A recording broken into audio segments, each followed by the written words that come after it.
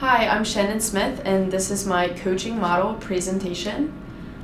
In this presentation, I'll be going over my own personal coaching style, as well as comparing and contrasting two different coaches that I look up to. They're actually pretty much opposite coaching styles, but we can learn a lot from looking at their own different ways they coach. And then I'm going to do a workshop where you can learn and go over your own personal coaching style and ways you can incorporate that into your own teaching and coaching. For my teaching plan, my own definition of leadership is setting a good and ethical example to a group of people where they can develop positively and in a positive environment as well.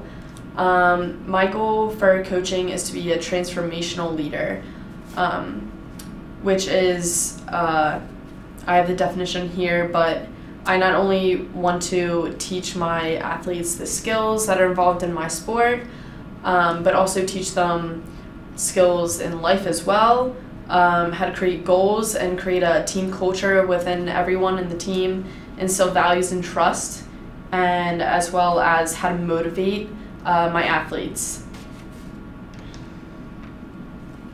So my approaches for my coaching, every year or every season I'll be having team meetings to go over everything for the upcoming season.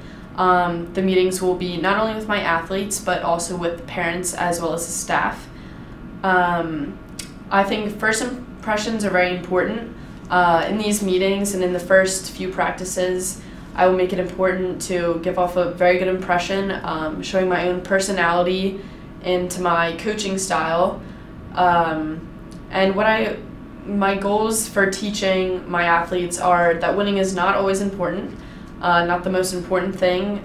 Creating goals and reaching those individual goals are the most important thing, and making sure that everyone knows that each person has different goals of different levels that they need to reach.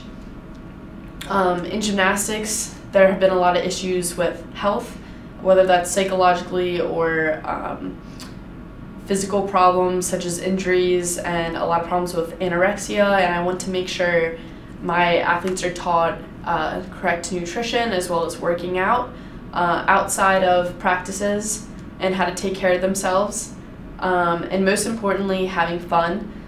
In gymnastics, you see a lot of burnouts from kids, too many hours during the week, not having fun with it anymore.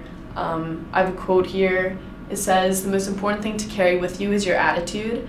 I think this is very important because the way you bring on your attitude will reflect and go off onto other people, and that will make it an easier learning environment for everyone. So my coaching style is cooperative. There's 3 different coaching styles. There's commander, cooperative, and submissive. Commander is more of a militaristic approach. It's very controlling over your athletes. You make all the decisions, athletes make no decisions. Cooperative is a mix of submissive and commander. It is right there in the word, cooperating with each other. You each make decisions within the team, like rules and just communication in general, and submissive would be the coach makes absolutely no decisions. The athletes are kind of on their own.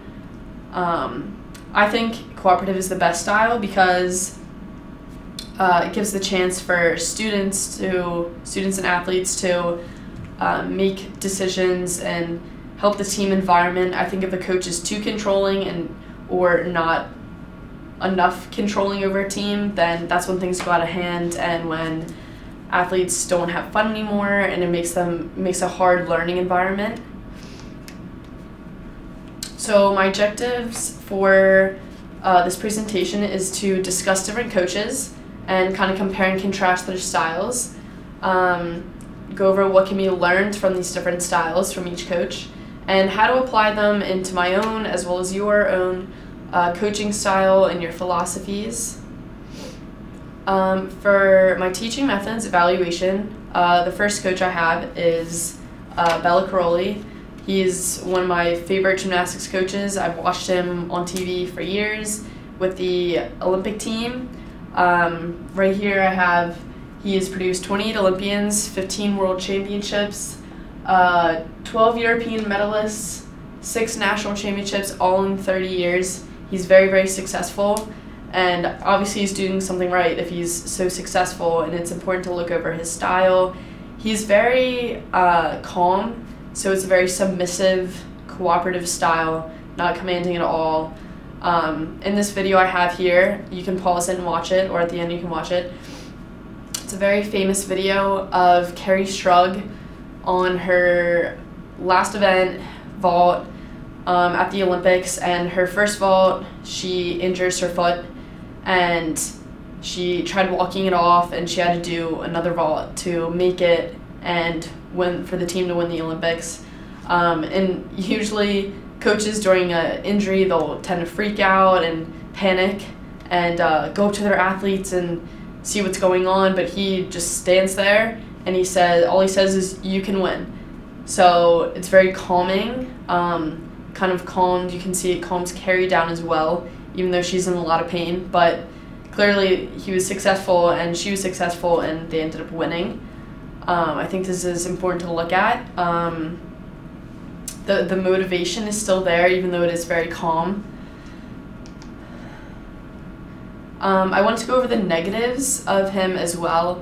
A few years ago, recently, there was a scandal going on with him and his wife being sued because one of their past Olympians was sexually abused by the physician, the Olympic physician, and they had heard about it and they kind of turned a blind eye, as it says right there. And I think this is very important to learn from, because I think every coach should make it important to have their own ethical philosophies and know what to do in situations like this. And for the safety of the gymnasts and for them and everyone involved, they need to report it. So in my own learning from this, I've created my own philosophies and made basically a list of what to do in these situations, and I think that's very important in sport. My next coach is Yin Alvarez. He's Danelle Yeva's coach. He's another Olympian.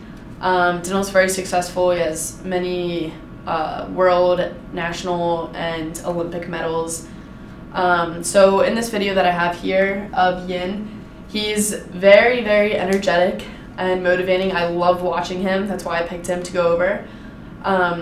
You can see in the beginning, he's very in Danelle's face. He grabs his face. That's kind of his approach of teaching Danelle and motivating him, like saying keywords in the beginning of what he needs to do to be successful, as well as at the end, you can see him jumping up and down, running around, clapping. He goes up to him and hugs him, and I kind of look at that as his reward, is his reaction to how well he does. And it's kind of like positive reinforcement is really key there. And what I've learned from him, watching him, is it's okay to be proud and be happy and be yourself in your coaching. And that's kind of his personality, is very bubbly and energetic. And being yourself in coaching is very important, and you don't always have to be a coach and superior. You can be yourself as well and incorporate that in.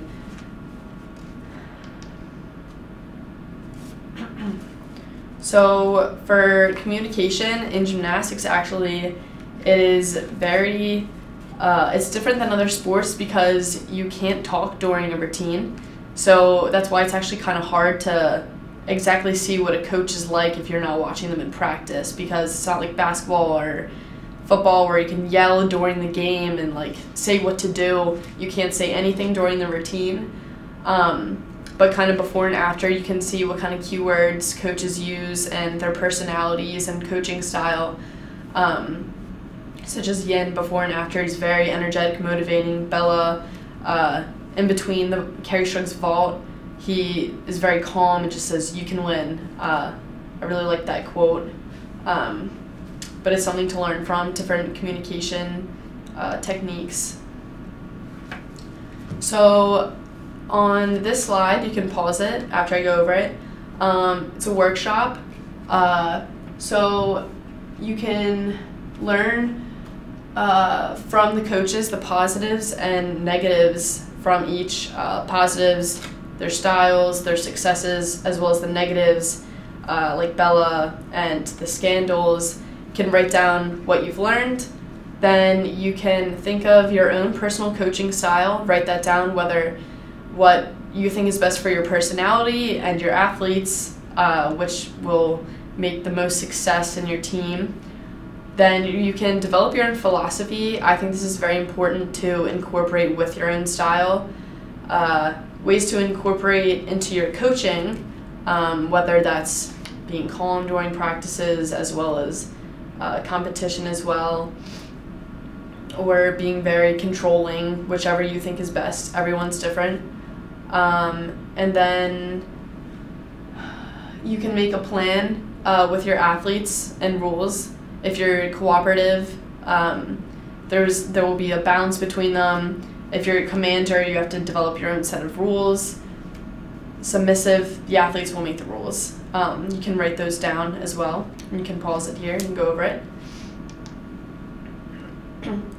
So learning objectives through this whole thing. So we have the how, what, and why. How, it would be incorporating your own style, so that would be figuring it out, and how to pretty much put that in to practices as well as competition. What you think is most important in a relationship with your coaches and athletes. I think this is very important personally to develop a relationship between you and your athletes. As a gymnast myself, I had very close relationships with all of my coaches, and even today I still look up to all my coaches, even though I really don't talk to them anymore, but they'll always be kind of like a role model in my life, and I think that's very important. And then why, what you think will be best for success, which style you think will be best and will bring the most success within your team and your athletes, which will work more. It also sometimes might be okay to figure out your style once you know your athletes, but you also don't want to go against your own personality as well and what you would want to do. Then learning outcomes, once you figure out all these things, all the objectives, you have your how you're going to make it clear your style into practices and competition, and sort of stay consistent.